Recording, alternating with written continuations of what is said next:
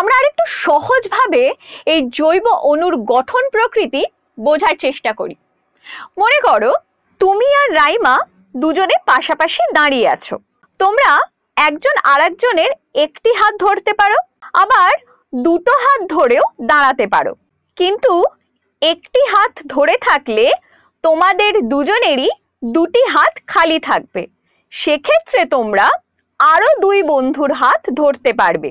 একইভাবে কার্বন পরমাণুর চারটি যোজ্যতাকে চারটি হাত মনে করলে কিছু ক্ষেত্রে এটি তিনটি হাতে তিনটি আলাদা পরমাণুকে এবং খালি হাতে অপর একটি কার্বন পরমাণুকে ধরে যৌগ গঠন করে।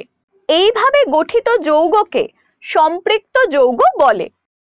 আবার অনেক সময় এটি যেমন দুটি হাত দিয়ে একটি কার্বন পরমাণুকে ধরে রাখে, তেমনি তিনটি হাত দিয়েও একটি কার্বন পরমাণুকে ধরে রাখে। এইভাবে গঠিত যৌগকে অসম্পৃক্ত যৌগ বলে।